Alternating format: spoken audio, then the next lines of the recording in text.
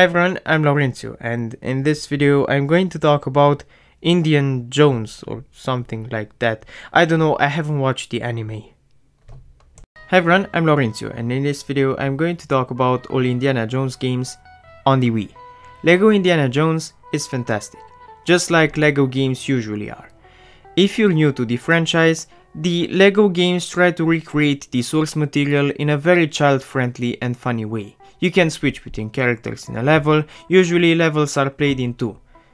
There are 82 playable characters, each with different abilities. You solve puzzles, but don't worry, since it's a kids game, the puzzles are easy to solve. And the game covers the first 3 movies. And from personal experience, I can say that the game is great for both kids and adults. Indiana Jones: The Staff of Kings is a nice try. You can see that someone made an effort with the game, but the end result isn't that great. The best part about the game are the graphics, but in rest, the game isn't all that great. The use of motion controls seem logical on a Wii game, and there are times where motion controls make sense, but it feels like they put motion controls everywhere just for the sake of motion controls. Most of the time, the use of motion controls is more annoying than fun.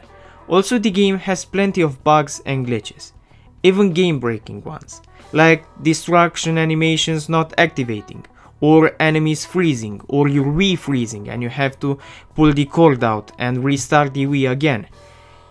You get even bosses that freeze, or people that walk through solid objects. The game is a mess in this area.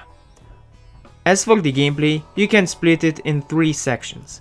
Hand-to-hand combat sections. Here you use the motion controls to fight enemies, and the use of the motion controls makes this section tiresome, especially since the controls don't feel well integrated. But the combat itself is okay. You can grab enemies, grab them with Indy's whip and attack them while they are on the floor. You can throw enemies into the environment for extra damage.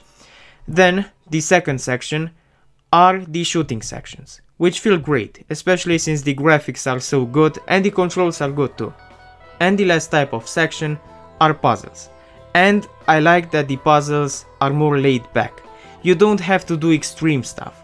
They are puzzles you would see Indy do in a movie. Also, the motion controls in puzzles are good. So yeah, the game has some upsides, but mostly the game is bad because of the bugs and glitches and because of the motion controls that weren't that well integrated in the game and feel like a burden. And Lego Indiana Jones 2 has the same Lego formula, but this time the story recaps the first 3 movies in a different fashion, and it also recaps and focuses on the 4th movie. As a difference between the 2 games is that in the second game the levels are bigger, and this is not necessarily something better, since many times you don't know what you have to do in them. Also, in this one you can drive vehicles, but the missions that force you to bash into stuff to destroy vehicles aren't fun. And another tweak to the formula is that now you are swarmed by enemies in some levels, and it doesn't feel fitting to the source material to get swarmed by so many enemies, nor does it feel good as a game mechanic. The first game doesn't have these improvements, and in my opinion, and in the opinion of other reviewers, the first game is better.